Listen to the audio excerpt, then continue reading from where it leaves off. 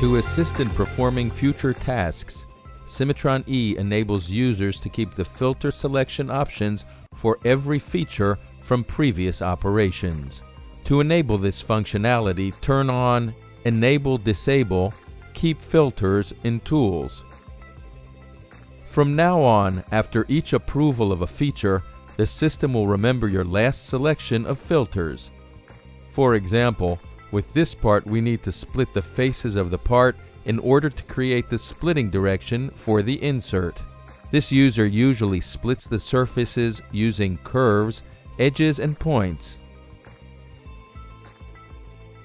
In case the user exits the feature for any reason, the filter selection will be saved for the next time the user invokes it.